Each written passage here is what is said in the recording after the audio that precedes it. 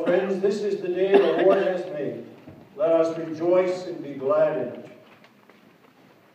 I want at the outset to say on behalf of the staff representing the General Synod of our church and the Anglican Foundation of Canada, a heartfelt thank you to you for the honor of being with you this morning as with great joy you come together to celebrate the dedication of your new church. Thank you, Bishop. Thank you, Father Sam. Thank you, good people of St. Michael and All Angels. You have an amazing story. You have a gem of a building, and you've got a future of grand possibilities in the service of Christ in this community.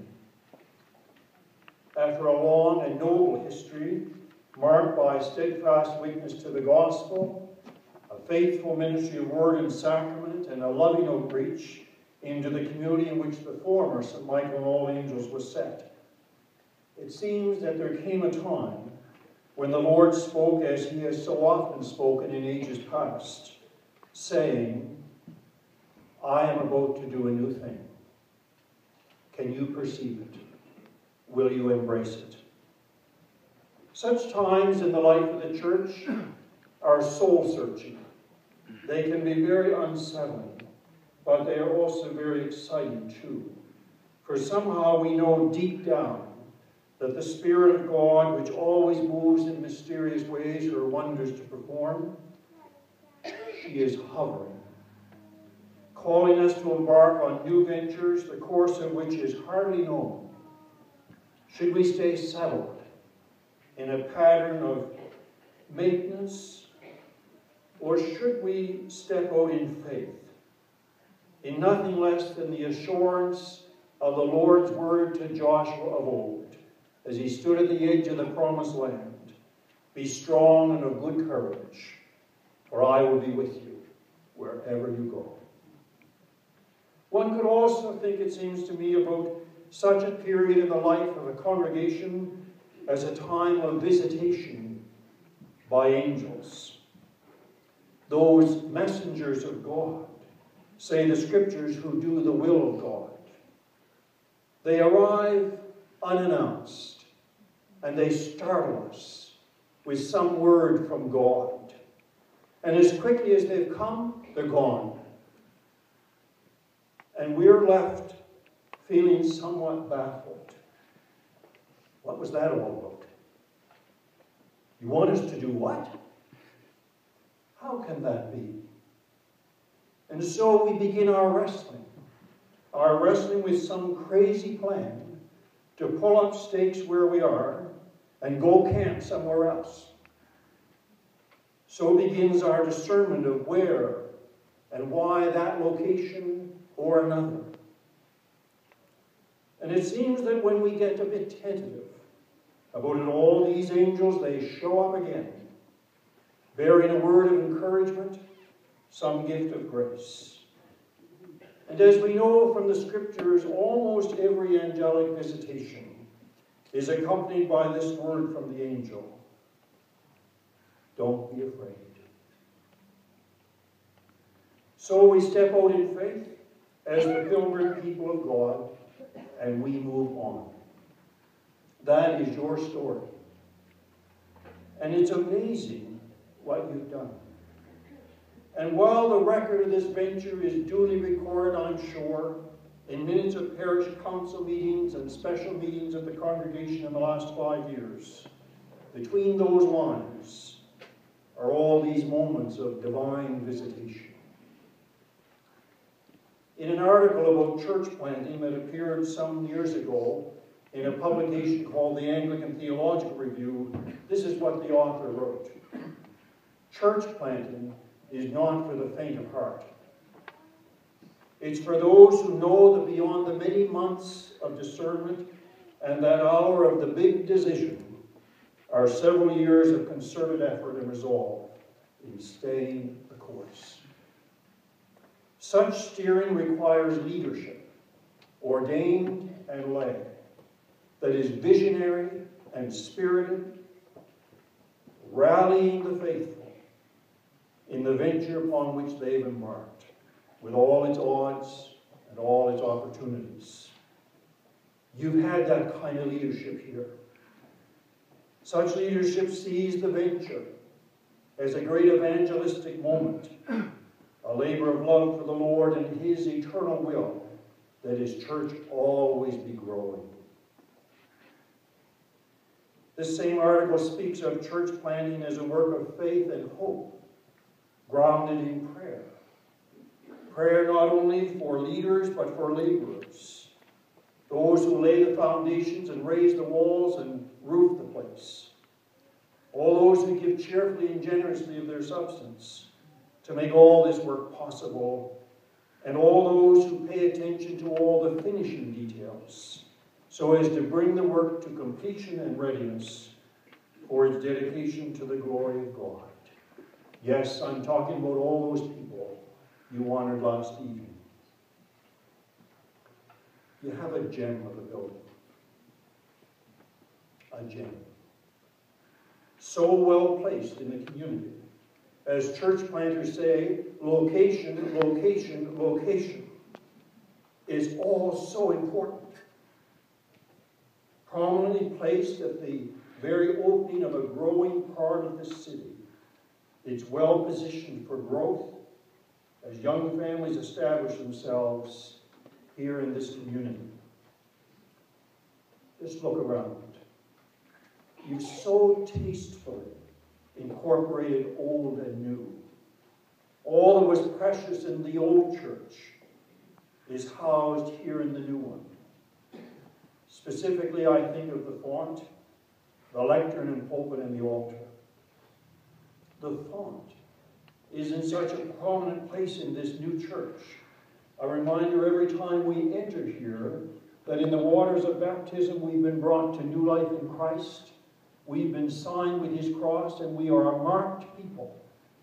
We are marked for ministry. And just as there's a diversity of ministries among the angels, so there's a diversity of ministries in this assembly. I love the fact that you've got clear glass windows around the font. Try and keep it that way. Because, you see, we can look out. We can look out to the community and be reminded that, like the Lord Himself, His church is to be in and for the world, for its healing and for its peace. The lectern and the pulpit remind us that we're a people of the Word. The Word of God as we read it in the canon of the Old Testament and the New. The Word proclaimed, the Word interpreted, the Word sung, the Word danced in new and wonderful ways. Here the Word is going to be proclaimed for many years to come in the spirit of the psalmist, the deeds of the Lord and the wonderful works He has done. May we who share Christ's body live His risen life, and we who drink His cup bring life to others. There's about this whole space a kind of holiness, not unlike that which Jacob perceived in his dream at Beersheba. In that dream there was a ladder set up from earth to heaven, or was it from heaven down to earth? And the angels of God were ascending and descending upon it. And when Jacob woke from his sleep, he realized how awesome this place was. And he said, it is none other than the house of God and the very gate of heaven. In like manner, we know ourselves to be standing on holy ground. And that, as Sam pointed out earlier, the angels are crowding the place. They're hovering about, ascending to God with our prayers and praises, and descending from God with the blessings of God's goodness, mercy, and grace. Now, as much as we talk about angels, some of you may be saying, now, just a minute, preacher. Do we really believe in angels? Do we really believe in angels? Well, they figure pretty prominently in the Scriptures. In the stories of the patriarchs and the prophets, and certainly in the gospel of Jesus Himself. Think how many times we hear about angels in the birth narrative, in the childhood narratives of Jesus. Think about how we hear about the angels being with Jesus in the wilderness and in the Garden of Gethsemane. The angels rolling back a stone and telling women who come to the tomb early in the morning, he's not here, he's risen. And think how Jesus talks about his coming again in glory, accompanied by legions, he says, of angels. Angels. Do we really believe in him? The liturgy of our church suggests that we do. And the liturgy of our church is an ancient liturgy, going back to the earliest of times. We come to that moment in every Eucharist when someone, the presider, invites us all to join, as it says, with angels and archangels and all the company of heaven and men and women who've looked to God for hope in every generation, to sing together that great song, the Sanctus. Holy, holy, holy is the Lord. Heaven and earth are full of your glory. Hosanna in the highest. Angels. Do we really believe in them? The scriptures say we can. The liturgy says we do. While we may not see angels with wings unfurled, we are often, in fact, visited by angels, and we pray that they will guard and guide us. Something of the work of pastoral care for a congregation is wrapped up in all this. They come to us not so much in the way they're depicted in art or in greeting cards, but they come in quiet ways, unexpected. They're here, they're gone. An unexpected visit, a thinking of you note, an email, a telephone call, a text, a word of encouragement or counsel that turns our situation around, words of invitation to just assess your attitude. Rethink what we should be doing in this situation or that. Might be in the form of a word of challenge. Finally, just a word about grand possibilities for the future here. The great 5th century teacher of the faith, St. Augustine of Hippo, wrote on the occasion of the dedication of the church these words: "The work we see here, complete in this building, is physical. The stones and the beams fit together in an orderly plan, joined in perfect harmony, shall stand as witness and as symbol of God's grace. Here as one, we claim the faith of Jesus. All are welcome, all are welcome, all are welcome in this place. Let us build a house where all are named, their songs and visions heard and loved and treasured, taught and claimed as words within the word. Built of tears and cries and laughter, prayers of faith and songs of grace. Let this host proclaim from floor to rafter, all are welcome, all are welcome, all are welcome in this place." What a great refrain. And what a great message for this community to send out to the wider community. All are welcome, all are welcome, all are welcome in this place. So friends,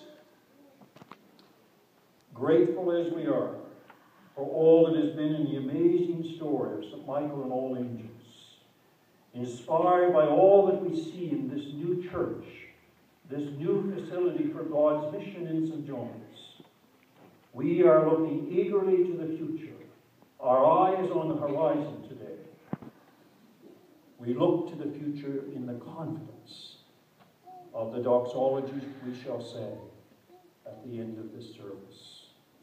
Glory to God, whose power working in us can do infinitely more than we can ask or imagine. Glory to God from generation to generation in the church and in Christ Jesus, forever and ever. Amen. Amen.